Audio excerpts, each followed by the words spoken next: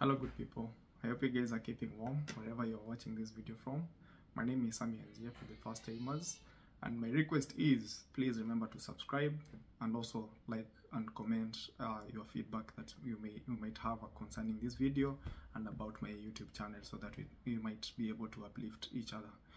I'd like to talk about the cost of living, and as you all know, the cost of living has really gone up across the world. So, but basically here in America, how do we survive the high prices that have really gone up? One of the things is that the government has, the state government, they have tried to increase or negotiate to set a minimum wage, so that at least each employer increases the wage of the employees. So basically, when you go into a supermarket, ile $100 tulikuwa tunatumia kununua vitu, let's say like 5 items kwa supermarket, saizi unaweza nunua with that $100, let's say like 3 or 4 things, depending on which store you're going to buy those particular products. But what do? You have to survive. Lazima ununue hizo vitu. Hata kama ni Costco, ununua vitu in bulk because it's an wholesale, so that you can use it in a long period of time. For example, fuel across all petrol stations zimeenda juu. Iko kitu kama $3 depending unaenda kununua wapi. But kuna subsidy yenye government iliweka ili the fuel prices goes down, and there's one of the candidate pia anasema akiingia ama at the moment atapata your presidency, fuel itakuwa inachezea $1. Let's wait and see how it will go. But anyway, for us, how do we survive? We go to Costco, tunajaza tank mara moja. Tunasahau ni hii story. Costco wanauza fuel yao around $2.90 depending on also the day, because fuel ina changing prices zake huku hivi almost daily. So ukienda Costco unaenda kununua fuel mzuri sana, unapata line, lakini almost everyone goes to Costco to buy fuel because their prices are very good and also the quality good.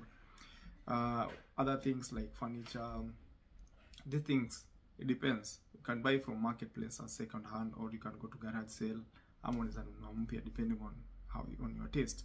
So kama furnitures, ukienda kununua, you can buy some of the best furnitures on marketplace na unapata na bei poa sana. Kuna wale wananunuanga hizo vitu lakini they don't use them, so would prefer to just you can prefer to buy them on marketplace depending on your preference. Electronics, hizi vitu ni affordable by the way. For you to buy a TV, let's say a 50-inch, it costs you $400, and they do delivery, and they can also do installation for you at an added fee. So ni wewe tu mwenyewe kujipanga unataka kununua wapi. Hizo zija increase sana. Then kuna vitu kama road tolls zime increase. Let's say a road, like there's a road called I-80. For you to join that road, lazima ulipe road toll.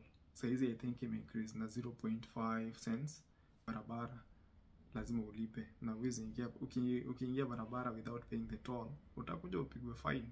Utatumiwa ticket na ulipe fine, which itakuwa mzuri kwa upande wako. Another thing is about buying cars. The cost of buying a car has also gone up. I think it's because the cost of labor ikienda juu, basically even the cost of the final product will automatically go up. So hizo zime increase cost ya gari, ya kununua gari, na pia cost ya maintain gari, and that includes changing of the oil, basically tune up, they call it tune up here. So tune up, you need to change oil filter, air filter, all those things. So hiyo pia imeenda juu, but lazima to survive. And then kuna another aspect, kama uko na watoto lazima utafute daycare, na watoto pia waende shule. So for a daycare, normally you pay a premium price for it, so that you can go, you put your kids there, then you go and hustle or get money. You have to part with let's say 1,000 to 1,500 USD, so that at least you are able to know that your kid is going to be taken care of. Na ukirudi nyumbani unaenda wachukua kijana wako ama mtoto wako, na utakuwa umesaidika because lazima utoke nje utafute. Usipotoka nje hapa America hautaishi vizuri, because unaweza jipata uko nje kwa street unalala. Prices of clothes, it also depends with the brand that you want to buy. If you want to buy, if you're buying those super brands, bei ya clothes pia imeenda juu, because labor pia imeenda juu, the cost of material imeenda juu, and most of these clothes are being imported and not made here. For example, I think Levi's jeans zinatengenezwa huko China, zinakuja hapa, na zikuja hapa lazima watafute markup, na hiyo markup inakuja inatoshwa kwa upande wetu as consumers, so your cost pia imeenda juu. Then there is the cost of rent. The moment unaingia kwa any apartment or any house, rent basically inakuwa depending with the state or the borough that you are in. So for example, the borough that we are living in, the state council doesn't control the rent that we are paying, but across the board it is the demand of the houses that will detect ile pesa utachajiwa at the end of the day. Then after staying there for like an year, automatically the price might increase or might not increase, or even might go down, but basically hakunanga price inaendanga chini. So hapa sisi tunalipanga price according to the demand na the way you have used maji, because ile price tunalipa, because hapa hivi rent inago for around 2000 to 2500. And then tukona gas and electricity. Your price inakuanga regulated na weather. So ile time kama winter right now we have increased our consumption because we need to warm the house. So the moment we increase usage ya hizo vitu mbili, because we have to cook, we have to warm the room, the moment we are increasing that, then the usage, then automatically price ya nini inaenda juu.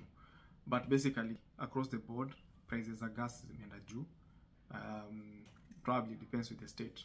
It could be $1 or even $5 or even more. But this is something which is also affecting the cost of living here in America. Then we have medical. Medical is something which if you're not insured, by the way, medical in America is expensive. So basically this is also going to affect the cost of living at the end of the day.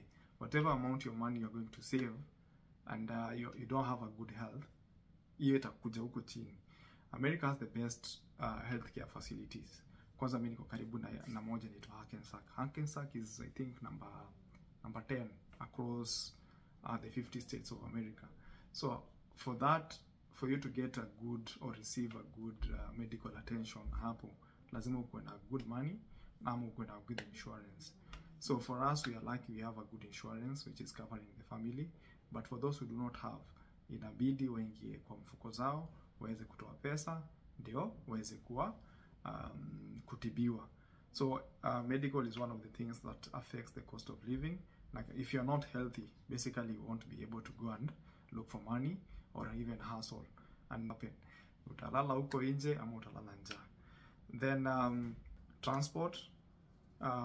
The transport hasn't increased because this is a government all over New Jersey. New Jersey state transport imebaki standard as from tangu nikuje, so hiyo itakuwa a big impact on us. But basically I don't know if other states kama wame increase ama bado, but in New York haja increase, iko tu vile vile pia. So those are some of the things that we look into when you're looking in terms of the cost of living. Even if it has gone up, especially for the groceries, I would say here in America we are still able to purchase those things because the government has tried as much as possible to cushion the citizens from that impact of not purchasing basic things. So wanapeana subsidies. Now wakipeana subsidies, of course it trickles down to the citizens through reducing the prices of buying those things. Na tuna survive vizuri sana. Then another thing is about the wages. The wages have I think every year, because this year I know I think the 1st of January in New Jersey and New York State will increase the minimum wage. In New York right now, the minimum wage is around $16 per hour. $16 per hour. Then in New Jersey is $15 per hour, which is that's why people normally work 2 jobs, so that at least waweze kupata $30 per hour, which is good money as well. Thank you so much for watching. Let me know what you guys think and the experiences that you have gone through, so that we can educate each other, especially those who are also in different countries. Let us know what your experiences have, the cost of living going up or even going down, and what your government has really done. So thank you so much for watching, and stay tuned for more videos. Be blessed.